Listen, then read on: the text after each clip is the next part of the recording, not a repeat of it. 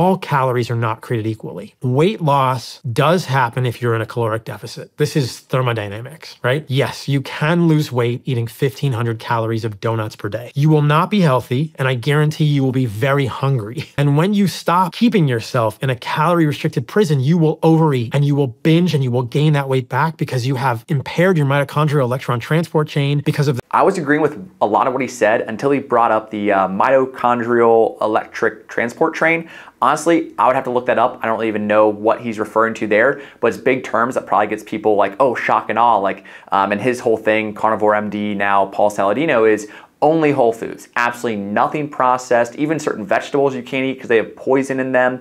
And what he said at the start was calories are not created equal. And well, that's like saying a foot's not a foot. Well, it is, but a mile in the sand is a lot harder to run than a mile on concrete. So that's kind of where he's getting at. It's like, yes, a calorie is technically a calorie. Thermodynamics, he even said it himself.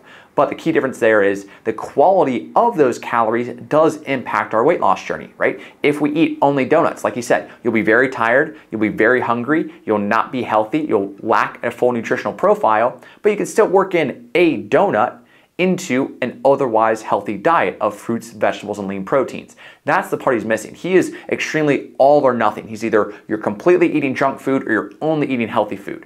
And he goes on to say, I think, some more about like, you can't even work in Oreos or whatever it is. Like, yes, you can. And I'm living proof of that, and so many of my clients and other people out there are, that you can find a balance. And yes, I don't think the majority of your diet should be donuts or Oreos, but a small amount now and again is completely fine. And you can still lose weight, you can still live a very healthy lifestyle by working those things in small amounts, by prioritizing the majority of our calories from whole, healthy foods.